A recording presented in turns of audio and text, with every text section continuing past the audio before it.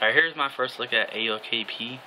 This is their Jelly Bean. This is build 1 that they've officially released on their website, aokp.co.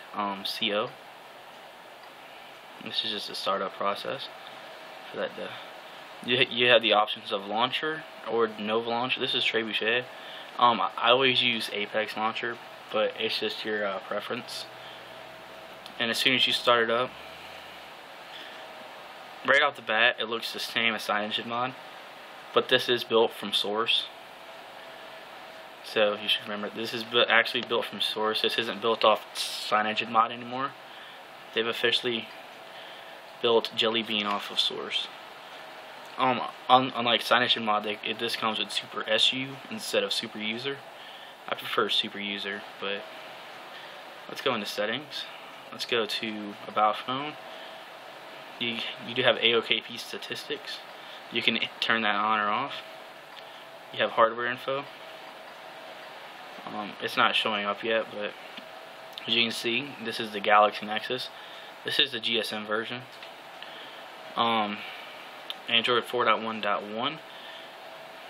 They're using the FAW 123 kernel that I've always used on my Sensation, so I already know his kernels are awesome. And this is AOKP _ Maguro _ JB -build -1.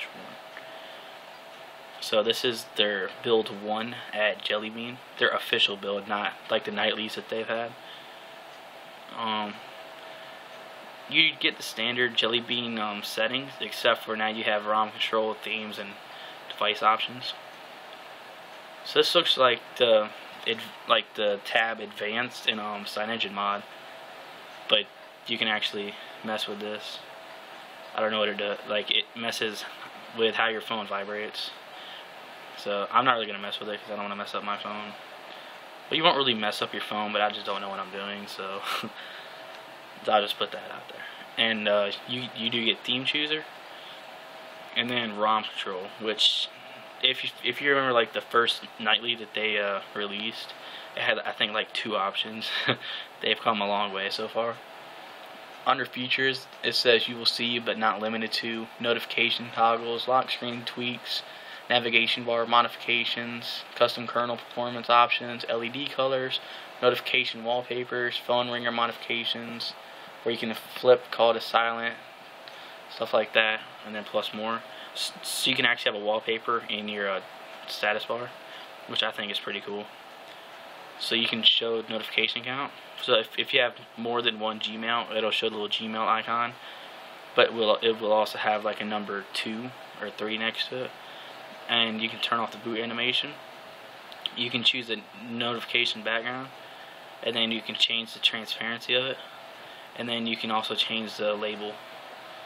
So it says enter a new label, so if I wanted it to say maybe Brandon's Nexus, I hit OK. And as you can see now, it says Brandon's Nexus, which I think is awesome. Go back. This doesn't have the custom targets yet. They say that's supposed to be coming soon. You can also have a custom wallpaper on the lock screen, so you can have 3 wallpapers in your status bar, on the lock screen, and on the home screen. You can choose the color of the lock screen. You can choose the battery percentage. So if you want that, you can wait to lock screen. You can use the volume keys on the side to wake it up, and you can use quick pin unlock. Let's go to navigation bar, which is the little bar at the bottom of the back, home, and recents. You can change the quantity, so if you wanted 4, just hit 4. And then you would go down here. I usually have where this is recents, and then I usually have this back, and I usually have this as menu. And then when I long press on menu, I have it lock my screen, that way I don't have to hit the power button, because I have that PGM Nexus where you slide from left to right to wake up the screen. And since I have menu down there, I don't need menu at all, so I can just remove it. And then, there we go. You can change the height, the glow animation, stuff like that. Let's go back. Let's go to battery. You can change the icon. This circle mod has kind of grown on me a little bit. You bring this in, zoom, there you go. You see the circle mod. The circle mod's kind of growing on me a lot. I didn't really like it at first. I just like the little icon with center text in it. I thought that looked pretty awesome. There's a little text in there. I don't know if you can see it. It's kind of bright. Sorry for that. It's kind of bright. You can have the battery icon in notifications. So if you pull this down, you notice in the top right there's nothing there. If you click this, top right, there's a battery. I'm going to go back to circle mod though. This is going to be my daily driver until I usually change ROMs on the weekend because I have school. So you can have the battery bar going across if you wanted to. I don't know why it's showing up green in the camera. It's really not. Go to clock.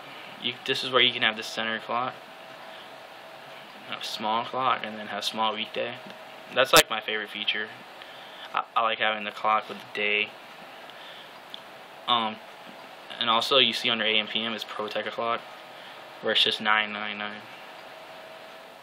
Just go to AM PM style. Go back to small. I keep hitting that thing against the back button. Alright, and then you can go to toggles. You can choose the enable toggles. So if you wanted to change the toggles that are enabled, you just click this. So for me, I don't really use Bluetooth at all. So I uncheck Bluetooth, and if I have vibrate checked, I don't need that. And data, torch is my favorite option. And then uncheck swagger. There we go. And then click close. You can also change the order. So if you want data up there by Wi-Fi, you can choose the toggle style, where if you wanted the icon only, or if you wanted text only. I kind of like the icon. And then you can also change it to these, where it shows on and off. I don't know why it's so bright. I'm going to go back real quick. Let's go to display. Let's go to brightness, and let's crank this down a little bit. There we go. Now let's go back into ROM control, toggles. And you can change the toggle text color, the indicator color when it's off. Like you can change the backgrounds. There we go. Brightness control. So you can have this. This is new. See how you can change the brightness straight from the status bar. It used to be where you just kind of slide your finger across it. I'm gonna put on top because I like it on top, and then I'm gonna change the toggle styles back to these ones. There we go. Actually, I'm gonna dim the brightness a little bit, and let's go back. You also can change the LED options for custom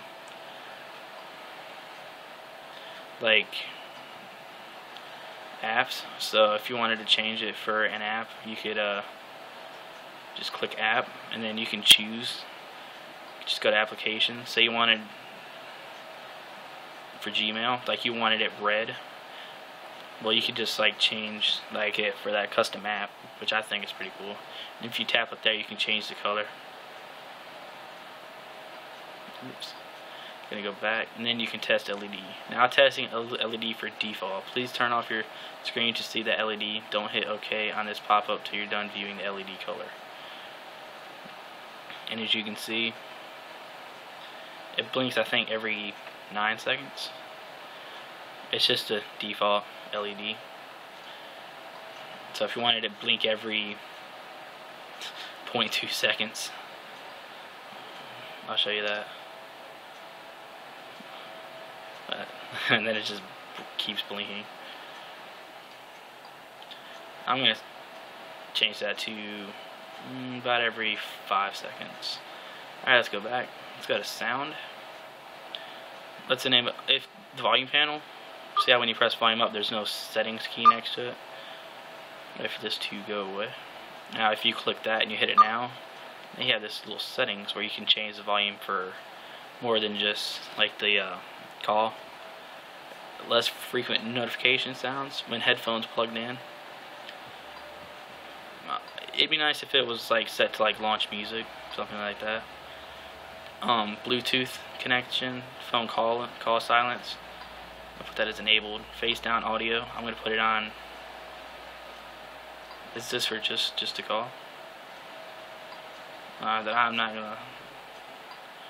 Phone call silence. I'm gonna enable that though. Let's go back. Let's go to weather. What's the name of the weather? Let's show location. Metric. This comes clicked by default in CyanogenMod, and some people don't know that means it'll be in Celsius. If you just uncheck it, and it'll be in Fahrenheit, because I know some people like me don't know how to read it in Celsius.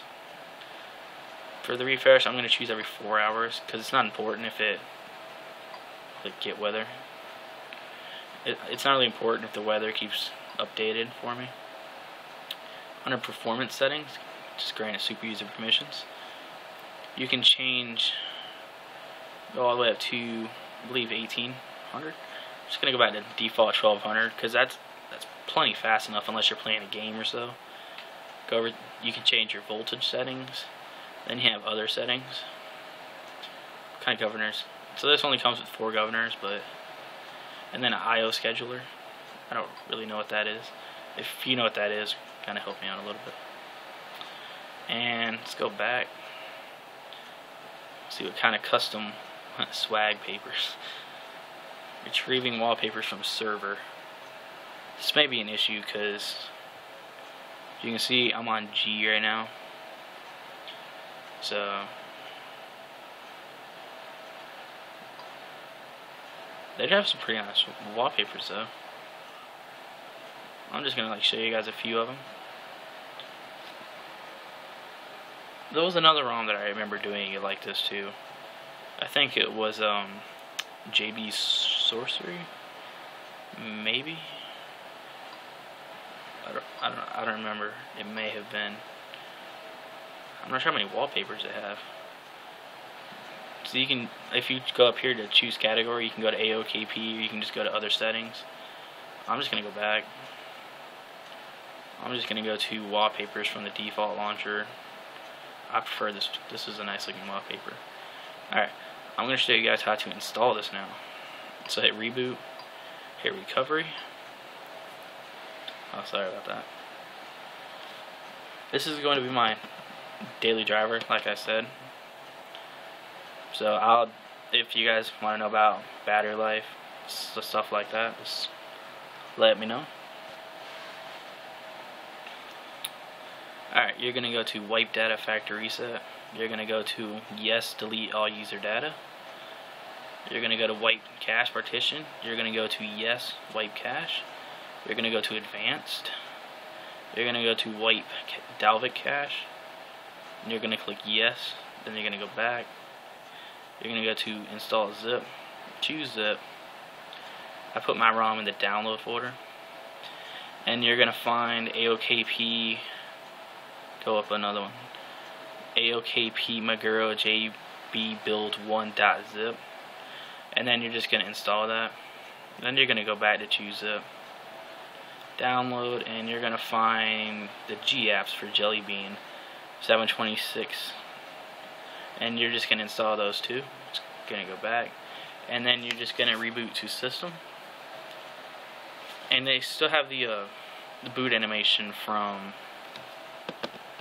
build milestone 6 and build 40, but it's mostly milestone 6. So just like the CyanogenMod, their builds are only running out to a few devices also. It's the GSM Galaxy, well, as of now, because they still have to upload the builds.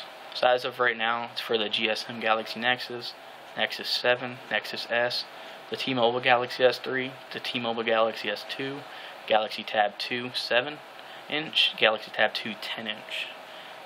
I think it was 10.1 inches actually, but that's just like the builds as of now. They're still uploading, so make sure you check the site, because they're still uploading, so it's just going in alphabetical order.